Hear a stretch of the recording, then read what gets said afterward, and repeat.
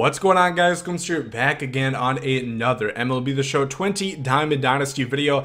Everybody has been asking me, how am I making stubs? Because I put out a stub method and, you know, the cards came a little bit more expensive, and because there's no inside edge or investing capital, gold prices are starting to go down. So how am I making my stubs? Today we're going to go through that and more. But before we do, make sure, leave a like down below on this video. It really does help out the channel a bunch. Subscribe if you guys are new. Huge influx of new people. We just hit 26,000. You guys are killing it. Thank you guys so much. Gonna have plenty more MLB tips, a new series debuting tonight, and more gameplay, so make sure to stay tuned on this channel. But let's go ahead and get into it. So the way I have been making stubs, and I am going to list this as 20k per hour. That's on average. Sometimes it's more, sometimes it's a little bit less. I would say between 15 and 25, split the middle. It's about 20,000 a night I'm making, and it is pretty simple, but it is going to take some time. It is not for the faint of heart. It's not excruciatingly painful.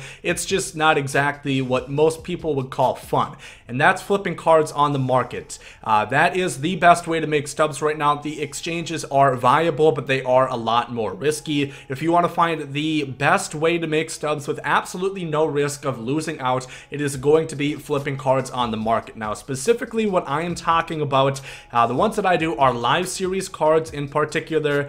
Max overall is set at 84, and then the minimum overall at 80. This, of course, is going to be live series gold cards. That is the best thing to flip right now. And I will preface this, I would recommend that you have at least like 10,000, preferably at least 10,000 stubs before you start this, because otherwise it's going to go up super slow. If you have only like 5,000, you can get started that way, but it's going to really not be that effective. It helps if you have the kind of stubs that I have, so you do kind of have to spend stubs to make stubs in this game. And what you're looking for is exactly something like this. Mitch Garver, you see the gap right here between the buy now and sell now. I know you've heard this 1,000 times before, but I have some things in specific you're going to want to look for. Mitch Garver, if you're to look at 1,900 stubs, remember there's a 10% tax. There's an easy way to figure it out. 1,900 stubs, we're just gonna forget about the 50. That's 190 stubs taken out. So take 190 minus or 1,900 minus 190. That's going to be 1,790.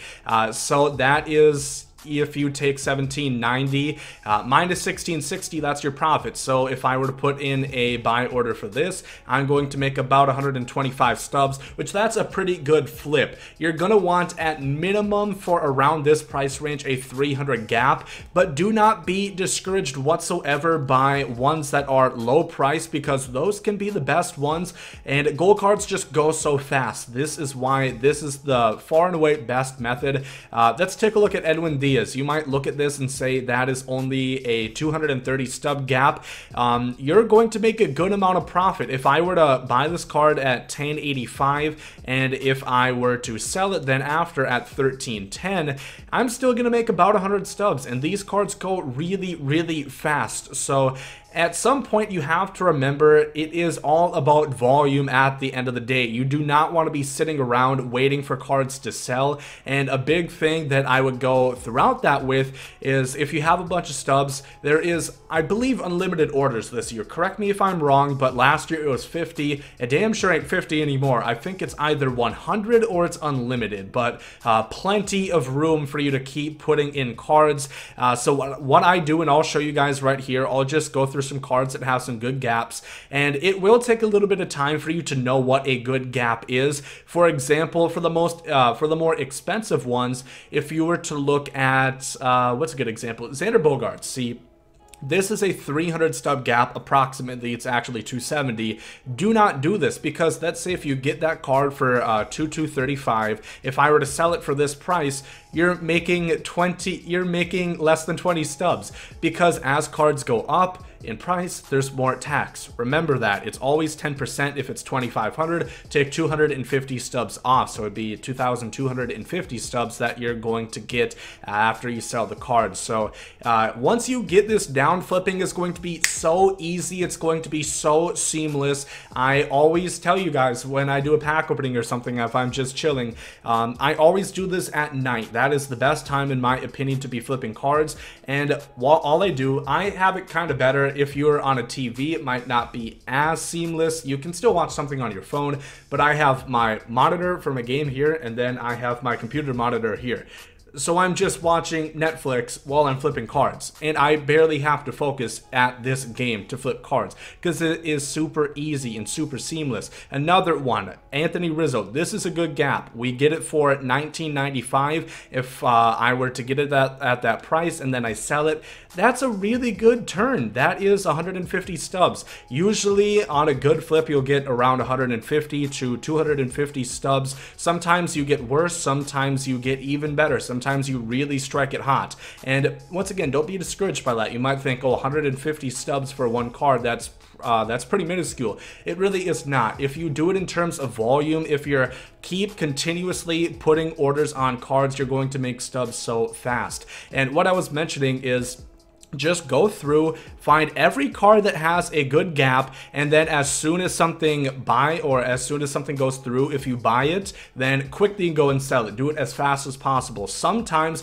I'll go on collaterals with a certain card. Usually I do this with Rafael Devers a lot, where as soon as I buy one, it's sold, and as soon as I sell it, another one is bought for me. So what I do, if I were to take Rafael Devers, for example, for 1,200 stubs, as soon as that card is bought, then I'll go ahead and put it on the market, and as soon as that card is sold to me, I put a buy order on it. Keep in mind, sometimes the sell now price does change, and that happens sometimes where it was once a good gap, it is no longer a good gap. This is so good because within each update, this is organized differently where all the cards are, but you'll know where every single card is. Like, when I'm in my zone, when I'm flipping cards, I don't even have to check where Austin Meadows is. I don't have to check where Fernando Tatis Jr. is, because I know where they're going to be, because I have done this so much. And you're going to get in that same groove, that same rhythm. And I know it sounds nerdy as hell, but trust me, it's actually quite enjoyable,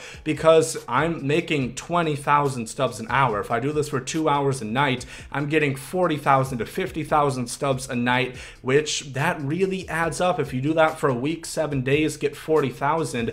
That is 280,000 stubs that you're going to get in 1 week. That's going to get you Mike Trout. So this is very effective, very easy, very seamless. Like I said, you don't have to pay all that much attention, and you're just going to keep going and keep getting cards. Now, I do want to mention, sometimes these ones, I very rarely head over into the 84 overalls, because these are a lot more volatile from what I have seen.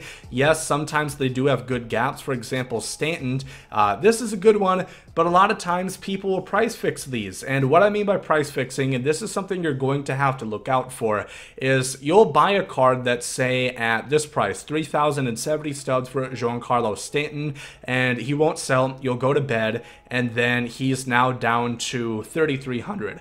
Sometimes you kind of just want to bite the bullet. Since I'm doing this every night, I do usually do that. So if he didn't sell by the time I'm going to flip cards the next night, I want to have those stubs so I can flip more cards. So I will sell it at a lower price to where I might just break even. That is not a bad thing to do. If you do have more time, be patient and wait, but sometimes prices do go down. Like cards like Joey Gallo, he used to go for 6,000 a couple days ago. He's going for less than 5,000 now. So cards do go down in price. I really do recommend. There we go. We got a Rafael Devers off, and we're going to go ahead and put him back on the market. And yeah, like I said, it's just really easy and it's very seamless, but do be cautious. I recommend as soon as you get the card, go ahead and sell it. Don't sit on these cards, and if they don't sell within a day, sell them, because it might go down in price, and that's when you could actually lose stubs. So just be attentive to it. And like I said, this is a great thing to do during the night. I think gaps typically are better during the night. That's why we're not seeing great ones right now. And you'll also notice cards that just generally do have good gaps. Anthony Rizzo is always a great flip for me. Trey Turner is amazing. He always always has a really nice gap that I like to go for. That sounds a little bit sus, don't worry about it, I promise you I'm just strictly talking about the gap in between the buy now and the sell now price. But yeah, like I said, Glaber Taurus is another great one that you're going to get a lot. And once you do this a lot, you'll, like I said, you'll get accustomed to the numbers that you're looking for. If it's a 2000 stub card, you know what to look for. This is a great gap on Blake Snell, where I'm going to get about 200 stubs for one flip, which is very, very good. In general, if it's anything above 1500, I would say around at least 300 stub gap. If it's below, look for 200 to 250, and if it's above the 2000 price point, then I would look for at least like a 400, because if it's a 2500 stub card, like I said, that is 250 stubs, so that's automatically only 150 you would make off a 400 stub gap. I know it can seem very analytical and very number based, like a geek, like a nerd. I get it, but once you get accustomed and driven and are focused on this, you're going to find it to be amazing and you're going to make so much stubs. So I think that's about going to do it for this. Video. I believe I talked about everything and touched on everything that I did set out and intend to. So I gave you a nice little tutorial so you guys also see what I'm talking about while I'm doing things. And yeah, if you have time, I know a lot of people are off work, off school with everything going on in the world. If you have time at night, this is perfect, because this also kills one of my biggest problems. It's not even about MLB The Show. Maybe you have this problem too. I would have so many things sitting in my Netflix to watch list, and I would never watch them because I either don't have time or I just never get around to it. Now I'm starting to knock those things down because I'm just having Netflix on while I'm grinding lists, so I'm catching up on shows I want to watch and also making stubs to get a better team in the game. So it kills two birds with one stone. It is so seamless. It is so perfect. Make sure and give it a try. In the comment section, if you guys have any other questions, I'll be glad to go ahead and assist you any further than I can. And Gold Cards Live Series is definitely what I recommend. There are viable options all the way across the board. Silvers, bronzes. Don't do diamonds though. Those are very, very risky and the most volatile of any of the cards you're going to see. And it's the slowest out of any of the cards you're going to see as well. But if you guys did enjoy this one, make sure to leave a like down below. Thank you all for watching this. Hope you guys have a great day. There goes some Saudi. Yeet.